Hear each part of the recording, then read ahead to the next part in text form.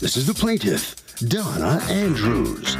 She says the defendant stored her old beat-up RV on her property and she owes her money.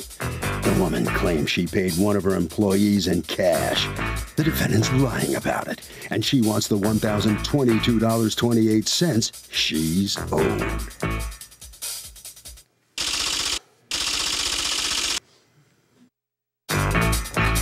These are the defendants, Lynn and Fred Obermiller. They say this whole thing is one big misunderstanding on the plaintiff's part because she's confused. That's right. They paid the storage bill in full. They have a check to prove it. And now they have a $98,000 motorhome they can't use. They're accused of copping out on a camper.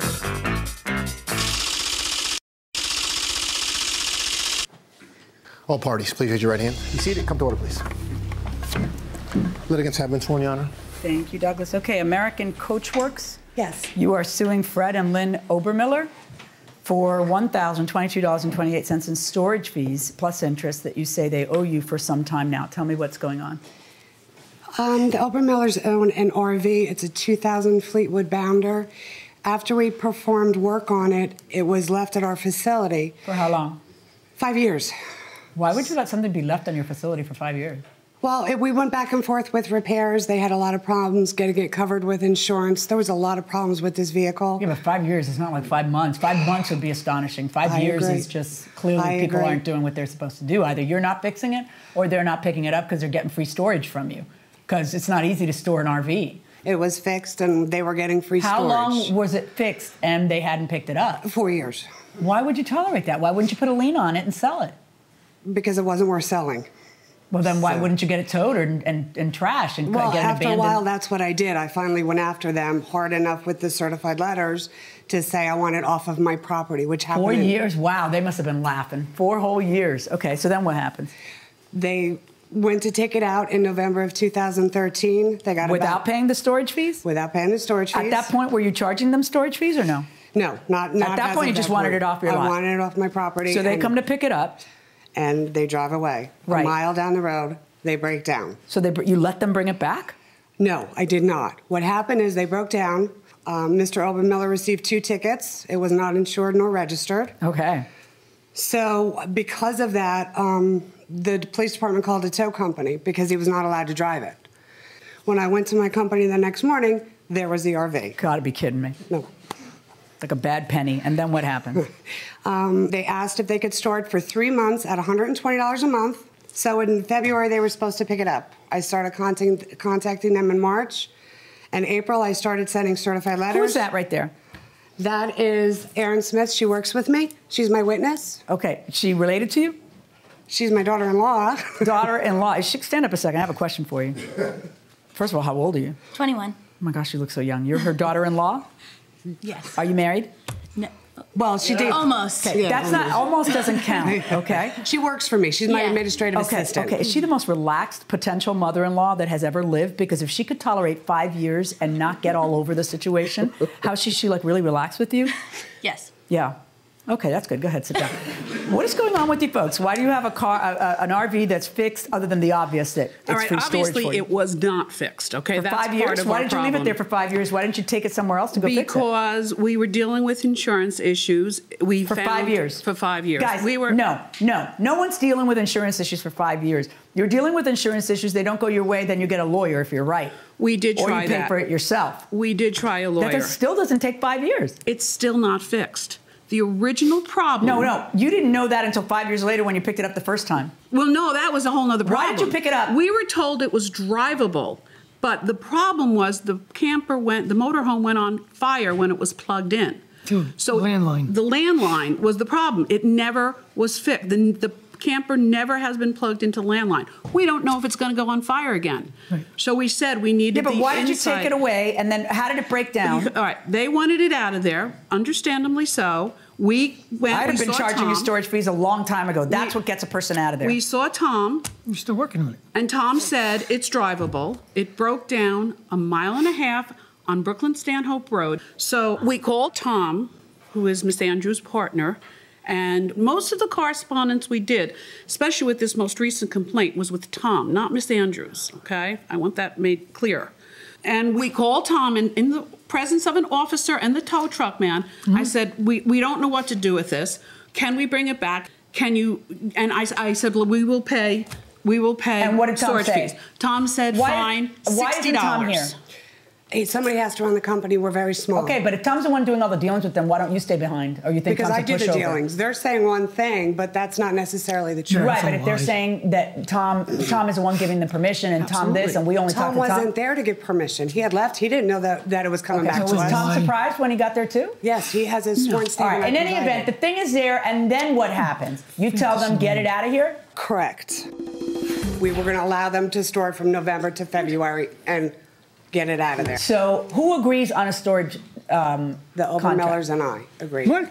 Absolutely not. We did it with Tom in the presence of an officer and the tow truck man. No. We're not talking now about you bringing it back. We're talking now about how much you're going to... That's when we discussed the storage fees. Is there a written storage contract? No, there is not. We were all standing there. And, yeah, except for that doesn't help me now, right? Because there's a dispute about what was agreed upon. She wasn't there. Okay. Donna wasn't there at all. We were. And no one was there. When we got back, there was no one there. It was all done through a phone call. How much were you supposed to pay in storage? $60 a month. How much do you say they were? $120 a month. Okay. How are either of you going to prove your positions? From credibility, I chose Judge. $120 because of what everybody else charged around the area. I was going Everything's $4 lies. a day. Can you stop talking?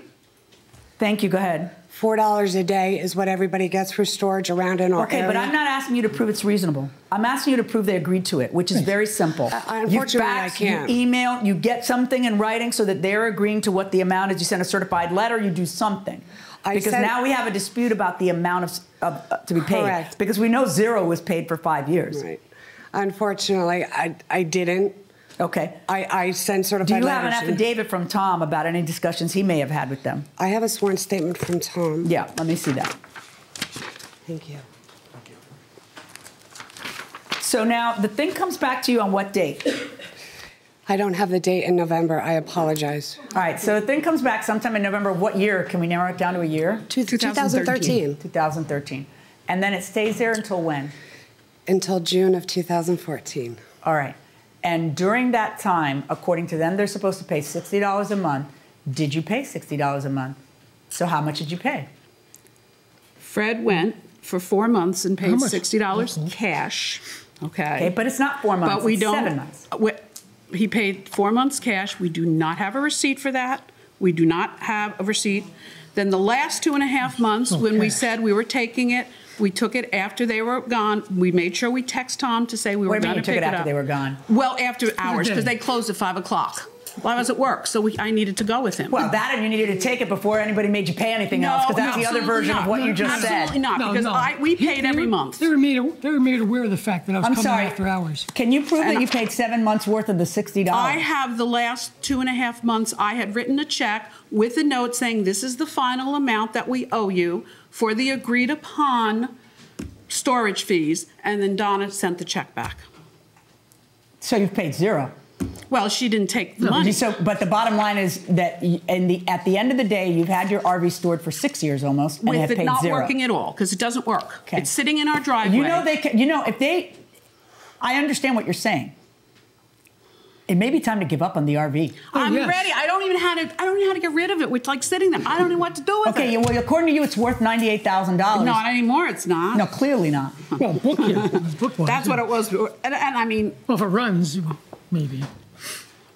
It's sitting in our driveway, and we don't know what to do with it. And there is no problem with us storing, by the way, because we have a very big driveway.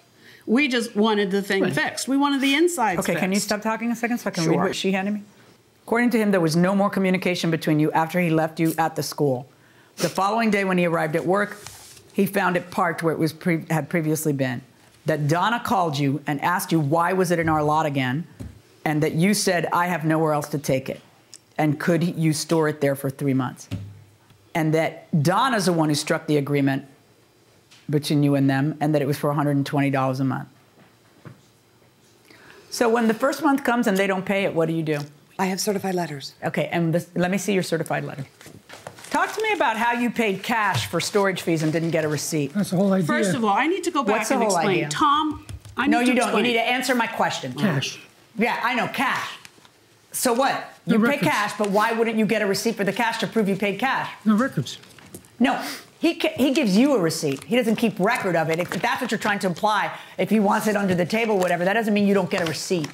You still get a receipt so that you can prove that you paid him. Otherwise, everybody in your position could claim they paid the whole thing cash. Yeah, you're right. Right. Yeah. Stupid, I guess. Your Honor, may I Very please- good.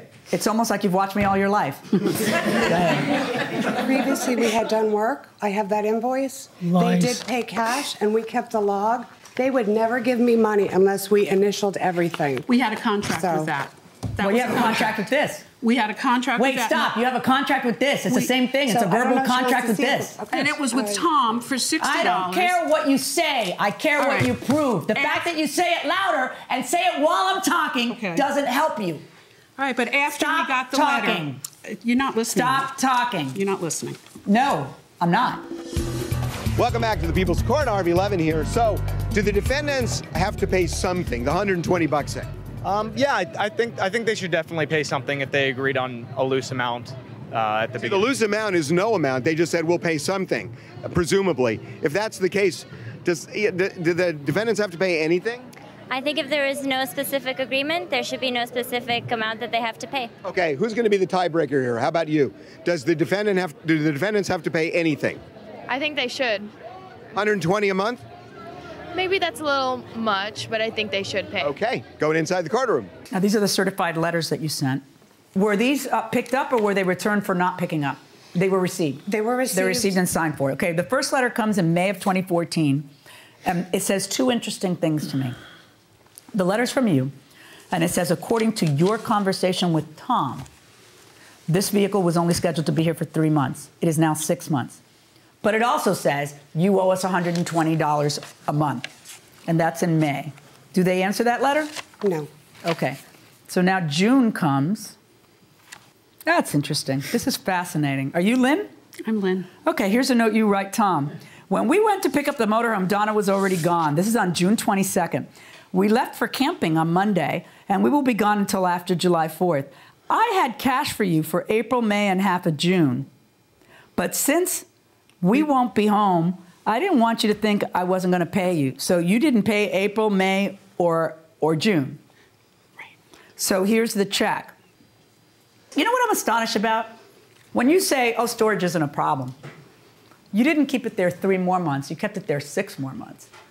Storage must be an inconvenience of some sort, or it would have been moved. You agreed to pay for storage, which means that you're cooking up another plan of what to do with it. You're not ditching it. No, we're waiting for the parts. I'm not asking a question. Oh. So you're sitting there now with free storage for almost 6 full years, and all they are asking for is $120 a month in storage, and you're still arguing about it. When you two don't have proof of what the agreement is, other than you're flapping gums, what happens is the judge decides what an appropriate amount for storage is, okay? And I decide 120 is appropriate. So I am ordering you to pay the $800, especially under these facts. I am ordering you to pay the $890 plus prejudgment statutory interest that is applicable in your state. Thank you. That is my verdict. Good luck, folks. Thank you, Your Honor. And we still have a motorhome that doesn't work. Yeah. Here's the defendant here. How'd that go? Not well. No. Because the truth was not allowed to be said. It was allowed to be said. Not the truth that as it happened, because her partner was Tom, and we dealt with Tom with everything, not Donna. So no, the truth was not heard. Why don't you get a receipt when you're paying cash?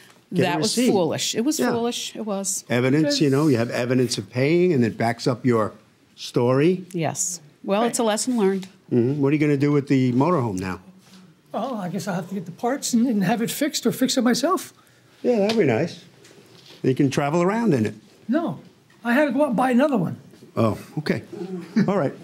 All right, guys. Good. You would right this way? Okay. All right, so come on in here. What's your reaction? This case finished? I'm glad. What It's over with. You're glad about what? Being done with them. With them? A little too easygoing, are you?